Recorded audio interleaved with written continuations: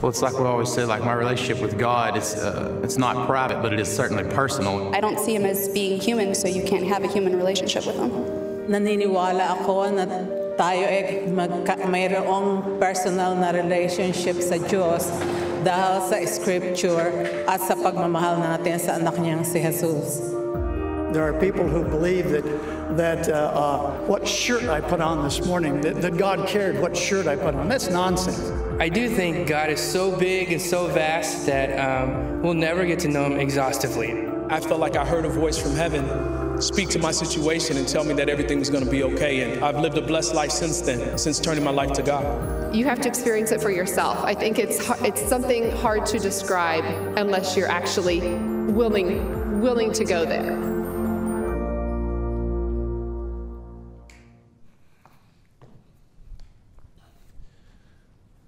There is a prayer in the book of Ephesians that I want to start with today because it's been on my heart and my mind all week as I've been thinking about that very question, what we're going to talk about this morning. And so Paul is praying this prayer for the people of Ephesus and the church that's there. And it really captures my hope for what you will experience today, my desire for that. So I want to pray this over us. I pray that out of his glorious riches, he may strengthen you with power through his Spirit in your inner being, so that Christ may dwell in your hearts through faith. And I pray that you, being rooted and established in love, may have power, together with all the Lord's holy people, to grasp how wide and how long and how high and how deep is the love of Christ. And to know this love that surpasses knowledge, that you may be filled to the measure of all the fullness of God. Amen. I think that it's somewhat natural for us in our relationships to desire clarity, right? To kind of make sure that we're on the same page. I don't know if you've ever had one of those sort of unequal friendships where somebody looks at you and sort of thinks like we're at this level of friendship and you're kind of looking at them and think we're really more of this level of friendship, right?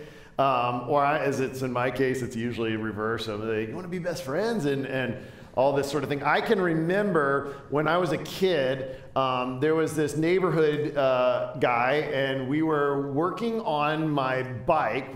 This is a true story. We were trying to design a trailer for my bicycle so I could transport my lawnmower behind my bike. I was trying to expand the business, like increase my range. And he and I were working on this all day. And so one portion of the time we were taking it out for a test drive, and we were on our bikes, and he just sort of stopped kind of in the middle of the sidewalk, and he looks back at me and just says, "Hey, you want to be friends?" And I was like, I thought we were friends. Like, what was happening up to this time? Were we just business partners? Or perhaps as adults, maybe you've had that situation, right, where you have found the one and you're falling in love and you come to that moment when you're like, I have to tell this person how I feel about them, right?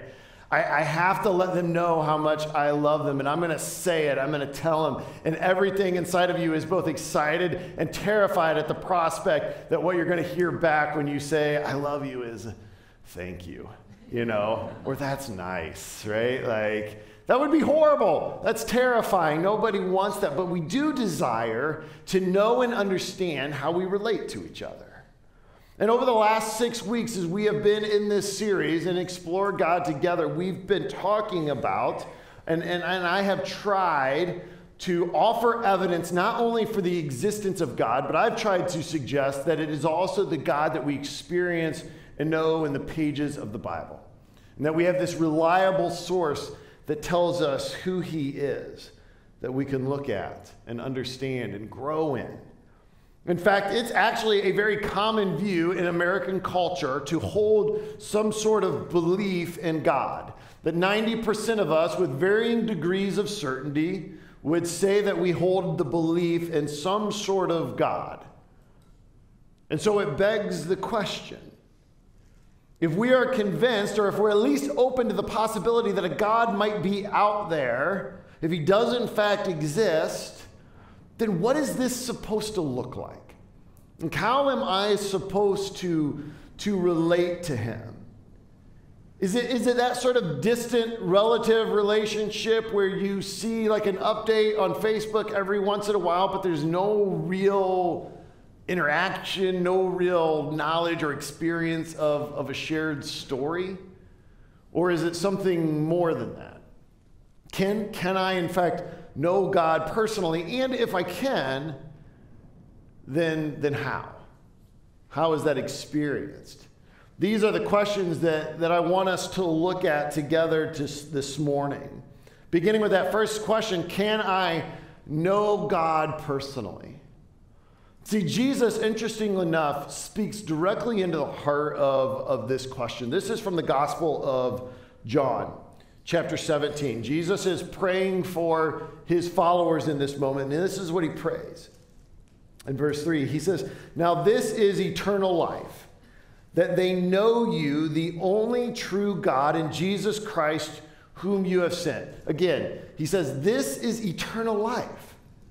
That they know you, the only true God, and Jesus Christ, whom you have sent. So, according to Jesus, if we take his words seriously, he's not only telling us that it's possible to know God, but it's also the very definition of life. It's the definition of eternal life. If you think all the way back to when we very first began Explore God together, we were looking at the question of the purpose of life. Does life have a purpose? And so I attempted to present the answer to that question from the experience or the narrative of creation in Genesis. That in fact, the very purpose that you and I were made for, the very thing that we were created for, was to know God. That we were created to be in a relationship with him, and outside of that experience, that we live with this sense, this longing, because something is missing. And so now Jesus affirms that purpose. Jesus says, this is eternal life, that they know you. But what follows this description of the purpose of life that's given to us in Genesis is how everything gets messed up. It's a story of what went wrong. How seeds of distrust and of pride are sown into the story. How we see the appearance of an enemy who speaks to humanity, and he says, but listen, God's not in fact good. God is withholding from you. He's keeping something from you. And so in Genesis, we see sin enter the picture for the first time, and the very thing that we were made for, that thing that is, as Jesus says, is life, is lost. It's broken and it's gone. The very definition of life is severed. The Old Testament is what follows that moment, is example after example after example of failed attempts to return to what we were created for.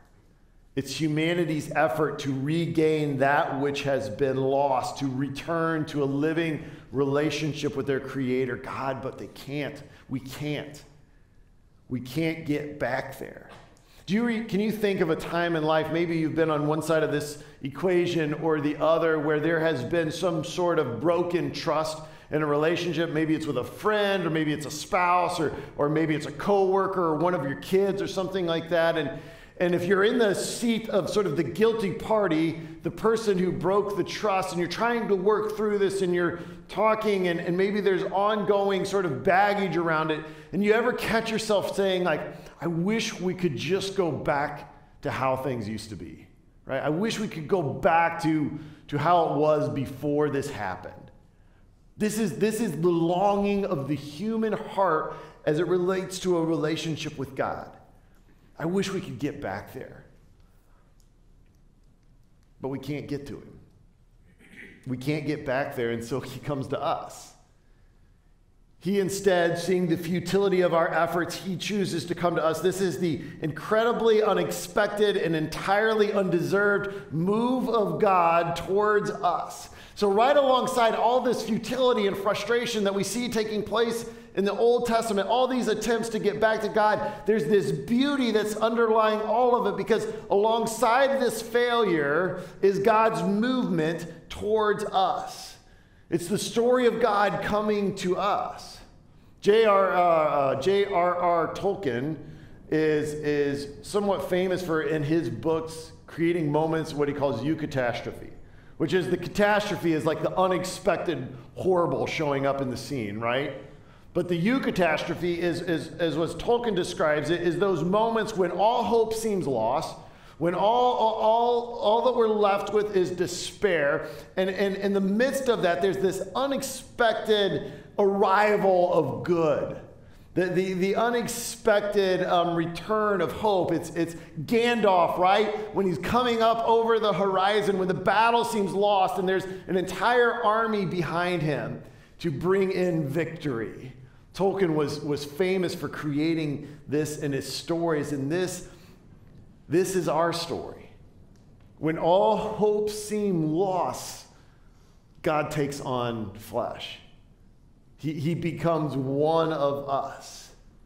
He makes his way to us in the person of Jesus. So returning to the Gospel of John, when John describes this moment, this eucatastrophe, we talked about this passage earlier in this Explore God series, but I want to return here for a moment because this is John chapter 1, and I want you to hear how he describes this, because I think he pictures it perfectly. These are the first 4 verses. He says, "In the beginning was the Word, and the Word was with God, and the Word was God." This is how he is describing Jesus' arrival. "And he was with God in the beginning, and through him all things were made, and without him nothing was made that has been made." And hear what he says. He says, "In him was life, and that light was the light of all mankind." The light shines into the darkness, and the darkness has not overcome it. So what we had previously, our experience had been prior to the arrival of Jesus, he's defining as darkness. And in the midst of this darkness, life. In the midst of the darkness, a light has shone, and the darkness has not overcome it. The moment when everything seemed lost, when our only option was despair, God moves in. He intercedes on our behalf. In him was life, John writes. In him is the ability, the opportunity to return to regain what's been lost, to go back to our original created purpose of knowing and relating to God. Jesus describes this of himself later in the Gospel of John in chapter 10. In verse 10, the second half of this verse, Jesus says, "I have come that they may have life and have it to the full." That's the reason I came, that you may have life, what Jesus has described as knowing God, that you may have it and experience it, and that you may have it to the full. See, the most common roadblock that we experience as it relates to understanding what God has done on our behalf, what he desires for us, what Jesus offers to us when he says, "I've come that you may have life and that you have it in the full," is the understanding that what he has done is for me. It's been done for me. It's been done for you. When John is writing his gospel, he does this in a way that I think is so poignant, because I think he gets at 2 of the critical elements here. One is understanding our need that is universal and common amongst everybody, and one is understanding our value. That he places such a high value in each of us, that he's done this for us. So he tells 2 encounters of Jesus in the Gospel of John. The first is with a man by the name of Nicodemus. This is in John chapter 3. Nicodemus, you may know, is a Pharisee, and so he's an expert in the law. He's committed his life to following the rules, to doing this the right way, to being as upright and righteous, and is everything that human effort can do, Nicodemus has committed himself to doing. In fact, when he comes to Jesus in this conversation, he does so, it says, at night, because just the very prospect of exploring more about what Jesus has said and what it is that he's come to do is somewhat risky for him. And so he's careful to sort of not too closely associate himself with this rabbi who's saying these radically different things. And this is where we pick up the conversation. This is John chapter 3. I'm going to read through this interaction that Nicodemus has with Jesus. In verse 3, he says, Jesus replied, "Very truly, I tell you, no one can see the kingdom of God. No one can be in relationship with God unless they're born again. So how can someone be born when they're old?" Nicodemus asked. "Surely they cannot enter a second time into the mother's womb to be born." So he's trying to wrap his head around what Jesus is teaching him here. Jesus answered, "Very truly, I tell you, no one can enter the kingdom of God unless they are born of water and the Spirit. Flesh gives birth to flesh, but the Spirit gives birth to spirit. You should not be surprised in my saying you must be born again. The wind blows wherever it pleases. You hear its sound, but you cannot tell where it comes from or where it's going.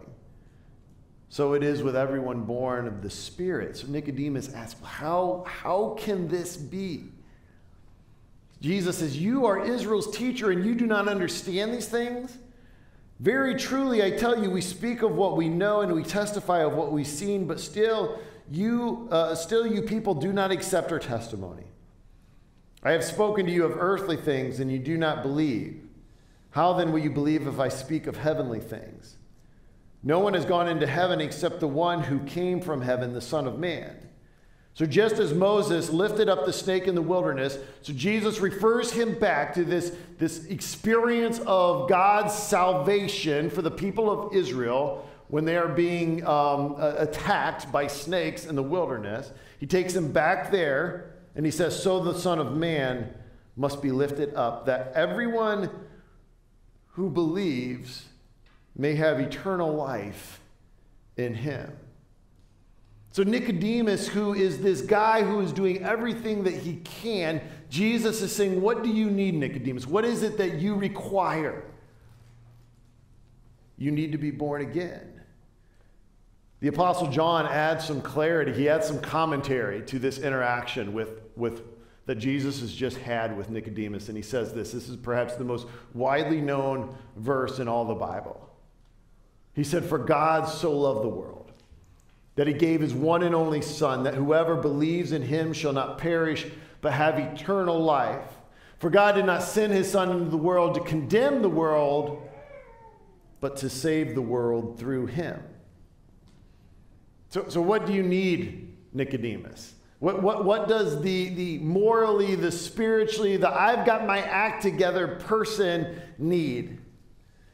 Jesus is clear. You need to be restored back into a relationship with God. You need to go back to your created purpose. You need to know God personally, as Jesus' words that here he's saying. You need to be born again, born of the Spirit. And then, above all that, when Jesus concludes, he says, "And this is what I've come to do.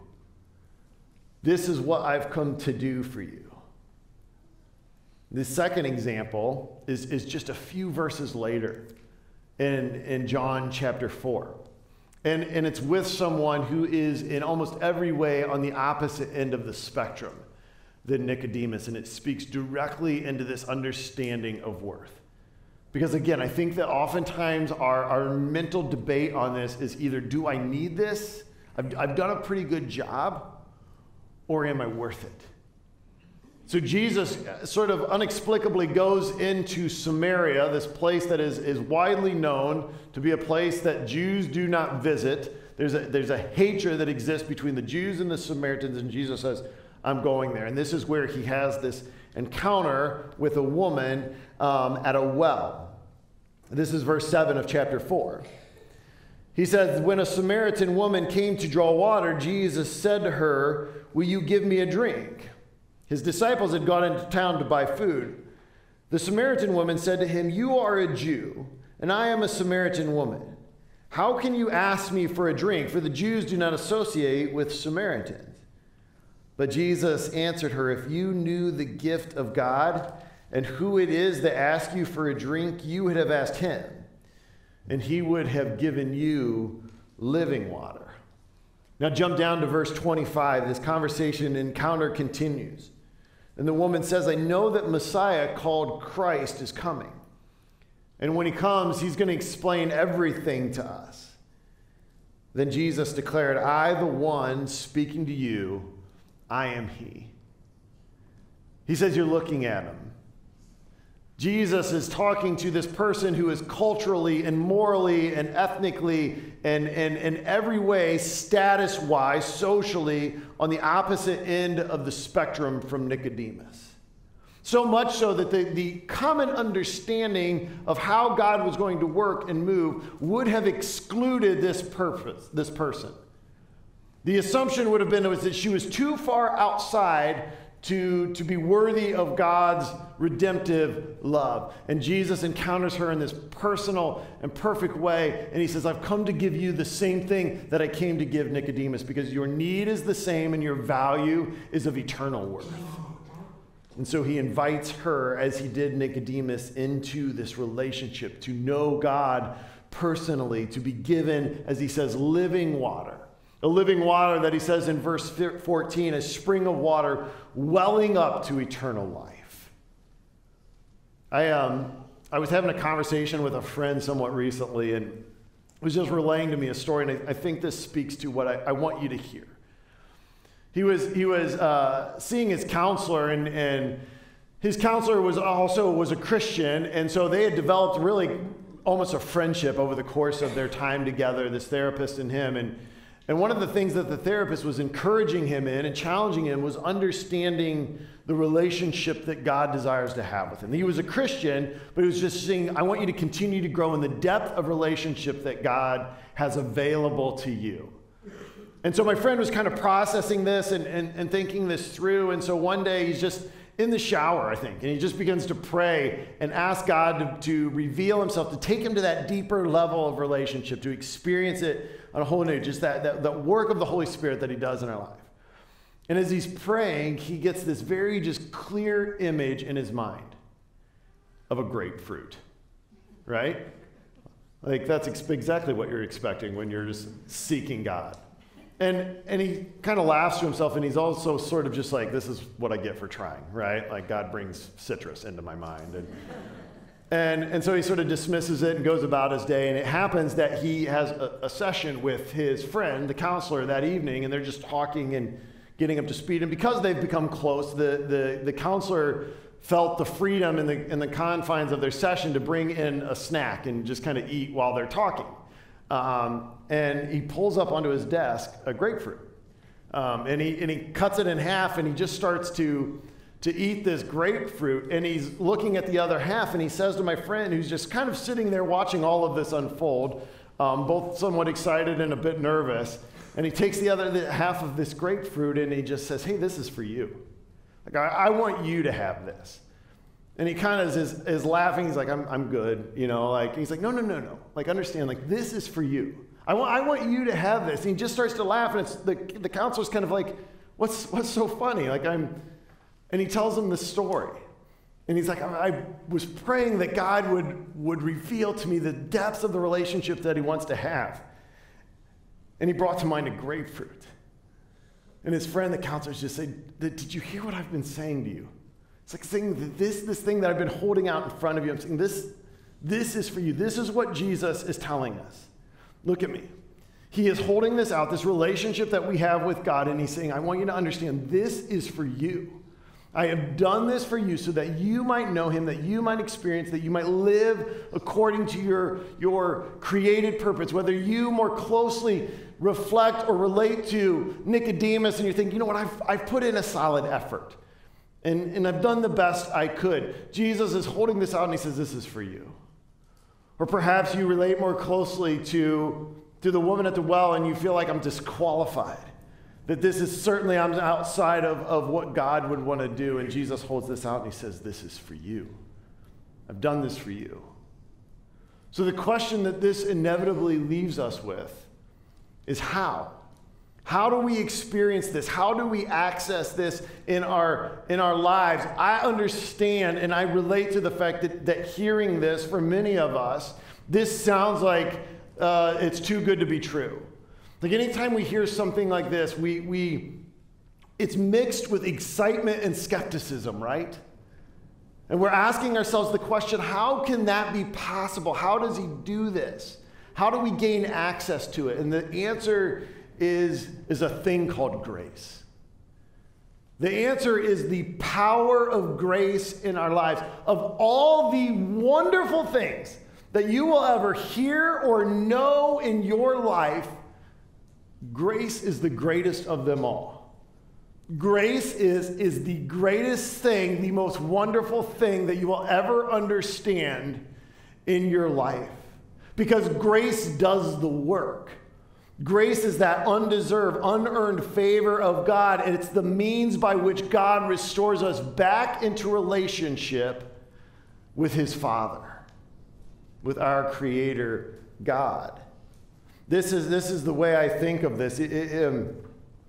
When my oldest was little, there'd be times when we would go out and be Sherry's birthday or Christmas or something like that, and I would take her with me and pick something out, and maybe just kind of out of fun, I would write on the gift that I got for Sherry from Emma, and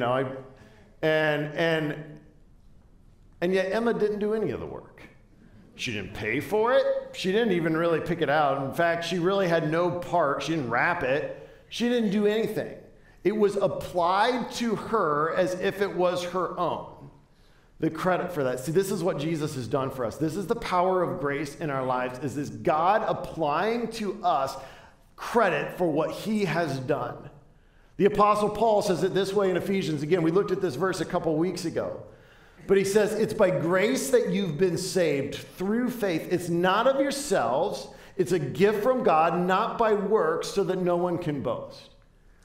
In 2 Corinthians chapter 5, he words it this way. He says, God made him who had no sin to be sin for us, so that in him we might become the righteousness of God. This is the beauty of the gospel, that Jesus has come to give us life by claiming for himself, owning what was mine, my sin, everything I've ever done wrong, everything I ever will do wrong, and not only just for me, but for all of you as well, and then putting over me, applying to me his perfection, his absolute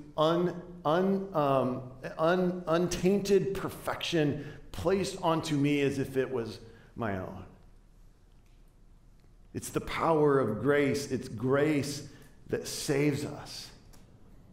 And so what is our response to that? How do we access this? This is where Jesus, he said this to Nicodemus. He says it to us. John, in his commentary, says that you respond by belief. It's by grace you've been saved through faith. You believe. In my student ministry days, I would take students up to Devil's Head Lake in Wisconsin, and we would do hiking and rock climbing and rappelling. And I don't know if you've ever been rappelling before, but it's terrifying. And because the way that you do it is you stand on the ledge backwards with your feet. There's like 40 or 50 feet kind of below you.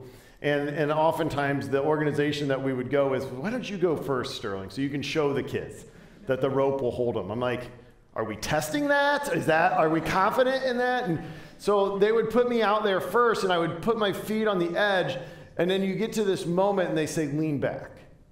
You need to put your full weight on the rope and on the harness. It's going to hold you. Now, what conveys that I believe that rope is going to hold me? What conveys that harness is going to be able to create me? I lean back. See, belief is more than just a cognitive, intellectual idea that I said, I get this. In fact, it's more than just an emotional response. It's an act of the will that says, I put my trust in this to hold me. This is how we respond to grace. This is how we are restored back into a relationship with God. We put the full weight of our lives, my past, my present, my future, all of it in the hands of God, and we lean back. And we trust him to hold us. Paul says it this way in the book of Romans. Romans chapter 10, verse 9 and 10. He says, if you declare with your mouth Jesus is Lord, and believe in your heart that God raised him from the dead, you will be saved. For it's with your heart that you believe and are justified, and it's with your mouth that you profess your faith and are saved. See, to enter grace, to access grace, to receive grace, we place the full weight of our lives and our past, our present, our future in the hands of Jesus Christ, and we say we trust him. We acknowledge our need, and we say, I trust him. And I trust him to take away my guilt, and I trust him to put his perfection on top of me. I'm going to invite the worship team to come back up here this morning. And as I said when we were beginning this prayer, my hope, my prayer, my desire for all of this Explore God, but specifically for what we've talked about this morning, is that we would know and understand, no matter where you're at in your relationship with God, that you would know and understand in a very personal way the depth of God's love for you, that you would understand, like my friend did, that God is holding this relationship out and he's saying, this is for you. I've made this possible through grace. See, oftentimes I think we have this tendency to overcomplicate what it means to be in a relationship with God, and I want to be perfectly clear this morning. That if you are in that place where you're trying to work it out on your own, if you're trying to be the best person that you can be, or maybe you're in that place where you said, you know what, maybe I'm outside of God's reach. I want you to know today that by his grace, you can be restored into a relationship with him. In fact, it's what you were created for. It's the very thing you were made for. As Eric starts to play, I'm going to just leave a time of prayer. And if you're here this morning and you would be, you know that this is your need and you know that you're ready to respond, I want to invite you to pray as Eric plays in just a moment. And you just pray that simple prayer, that those words, I believe in what you have done on my behalf, and I place my trust in you to receive your grace this morning. Perhaps you're here and you have been around the church your entire life. Perhaps you understand it intellectually, or even you've experienced it emotionally. Today I'm inviting you to believe and to enter into a relationship with him. Perhaps you're one of our students, one of our young ones. Perhaps you have grown up knowing this story because mom and dad have told it to you from the very beginning. But as you hear what I'm describing you today, you're like, I'm ready to make my faith my own. I invite you to pray that prayer, that simple prayer that says, I know I have a need. I confess my need for him, and I believe. Perhaps all of this is brand new to you. Perhaps you're hearing this for the very first time. I invite you to pray that simple prayer where I confess my need for him. And I say, I believe. I'm going to pray for us, and then I'm just going to leave a time of quiet as Eric plays, and you can pray on your own. And then we're going to respond in worship today. I invite you into a relationship with your Creator God. Meet with him in this time of prayer. Father, we thank you for this day. Lord Jesus, as each of us prays now on our own, Lord, I pray that you would meet us in this place. Lord, hear our prayers.